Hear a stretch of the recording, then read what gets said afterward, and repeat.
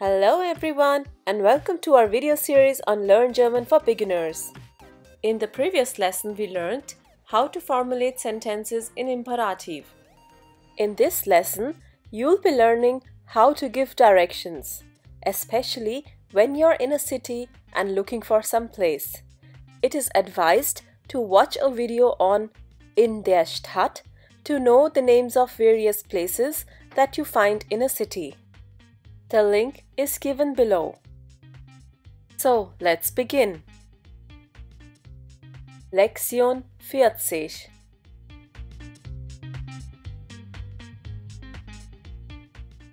Wegbeschreibung. We'll first learn 3 very important terms that we require for giving directions. The first one is links.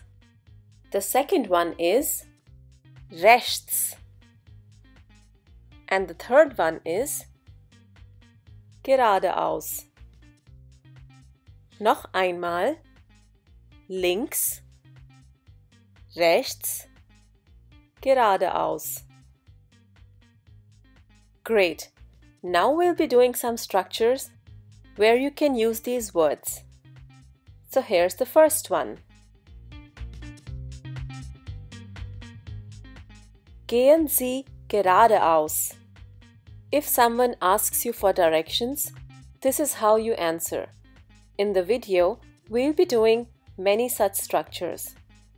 We would advise you to learn them. Here's the next one. Biegen Sie links ab. Oder fahren Sie nach links. And if you know the name of the street, you can say Gehen Sie links in die Goethestraße. Similarly, the next one.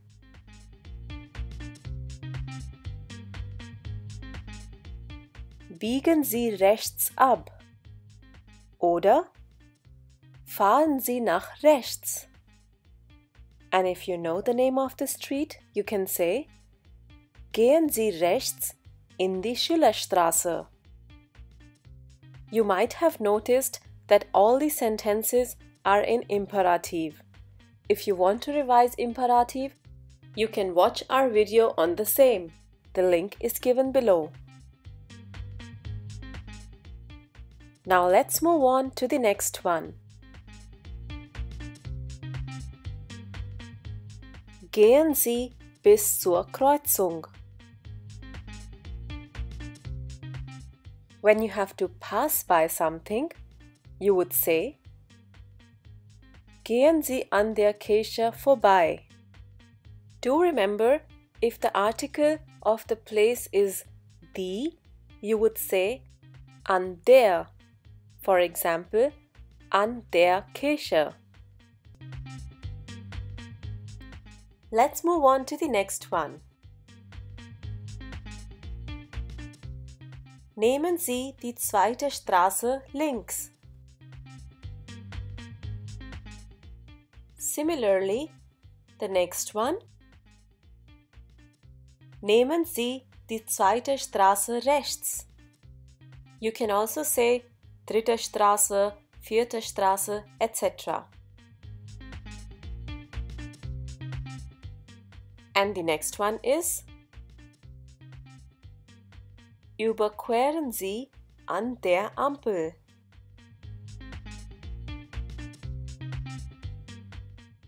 If you have to go along a street, you would say Gehen Sie die Straße entlang. You can also use the name of the street.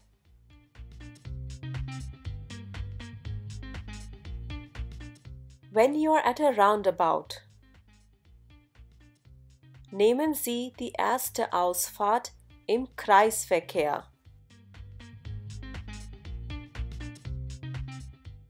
Now let's do some structures which will tell us about the position of some places. The first one is Die Kirche ist an der Ecke.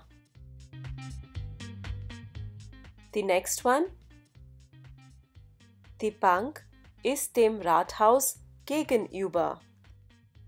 If you are wondering what the words gegenüber, an, entlang, etc. mean, well, they are all prepositions. If you want to revise prepositions, you can watch our videos for accusative prepositions and dative prepositions. The links are given below. If something is located very far away, you can say, nehmen Sie am besten die U-Bahn oder den Bus. Now let's see how to use these structures in practical life. Here is how you ask. Entschuldigung, wie komme ich zum Hauptbahnhof? Why we are using zum is explained in the next slide. Let's come to the answer given by the child. Das ist ganz einfach. Nehmen Sie die erste Straße links und dann gehen Sie bis zur Kreuzung. Der Hauptbahnhof ist an der Ecke. After someone has helped you, you should say, Danke. Usually, one replies with, Bitte. So, you can ask, wie komme ich or wie weit ist es? Zum oder zur. The use of the preposition depends on the article of the place. With places which have an article der or das, you would say zum. Wie komme ich zum Bahnhof? Oder zum Rathaus? Oder zum Tierpark? With places that have an article die, you would say, wie komme ich zur Apotheke? Oder zur Bäckerei? Oder zur Bank? A list of places you generally find in a city is in our video in der Stadt. The link is given below. Let's look at another example. Entschuldigen Sie, wie weit ist es zum Rathaus? Now, since the article for Rathaus is das, you would say zum Rathaus. The answer in this case is, das ist ganz in der Nähe. Sie können 10 Minuten zu Fuß laufen. Here's another question. Entschuldigen Sie, wissen Sie, ob es in der Nähe ein Restaurant ist?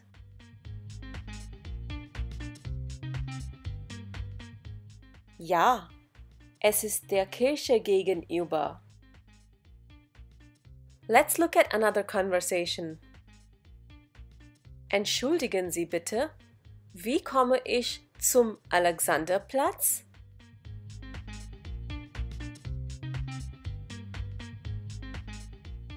Da nehmen Sie am besten den Bus oder die U-Bahn. Here's another example. Entschuldigen Sie bitte, wo finde ich hier eine Apotheke?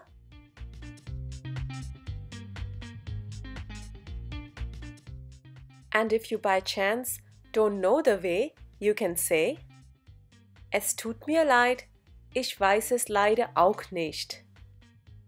So these were a few examples of how to formulate questions and answers when you're asking directions. Try to formulate some of your own. Well done! Hope you enjoyed this lesson. Danke! Thanks for watching this video. If you like this video, do give it a thumbs up and share it with your friends. Don't forget to subscribe to the channel for more videos. If you have any questions or comments, you can leave them in the comment section below. Tschüss, auf Wiedersehen!